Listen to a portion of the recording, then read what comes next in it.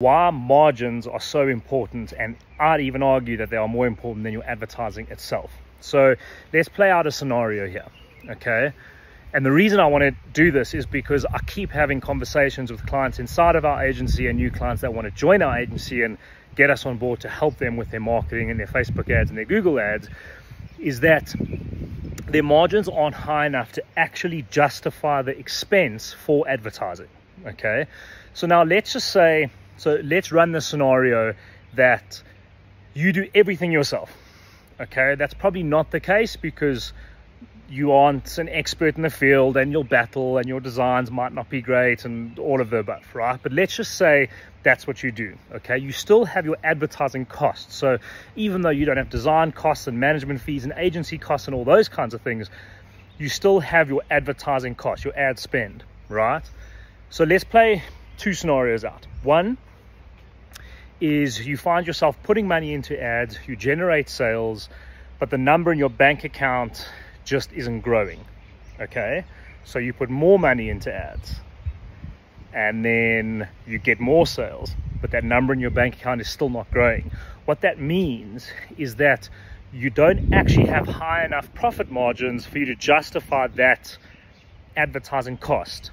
Now, obviously the quickest way to scale and get new customers is through advertising, so that puts you in a bit of a tough spot, right? So that's number one. Number two is quite often, and this happens all the time, is a client will work with us as an example, and let's say they're willing to spend 150 Rand per customer, okay? So they can afford to pay 150 Rand to acquire a new customer, okay? Now the problem with that is advertising costs are rising all the time, okay? And as you scale, the chance of them kind of rising with you while you scale are like pretty much confirmed, okay? So you then find yourself in a situation where you've now modeled and forecasted all of your advertising and your budget and all those kinds of things on that 150 Rand per sale, okay? Now, because advertising costs are always kind of up and down and fluctuating. This is why you kind of need to have that wiggle room there so you can make adjustments, right? But a lot of people don't. So you find yourself in a situation where your ads are profitable and you're happy. Now suddenly the ad goes from 150 Rand per sale to maybe 250 Rand per sale. And because your margins are so low, at 150 Rand per sale, you make a small profit, okay? Small profit.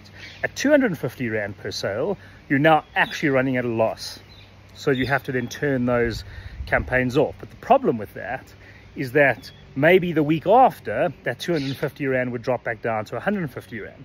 So these are just things that you have to think about, and it's definitely become more obvious to me over the years that like your profit margins in your business need to be high enough for you to justify advertising, because advertising always comes at a cost. That cost will always go up and down, and after your advertising costs and your fulfillment costs and your shipping and your product development and all those things, you might find yourself in a situation where you've made all this effort and you've sold all this product, but you've actually made 0 Rand, or you've possibly even made a loss. So it's just something to have a think about.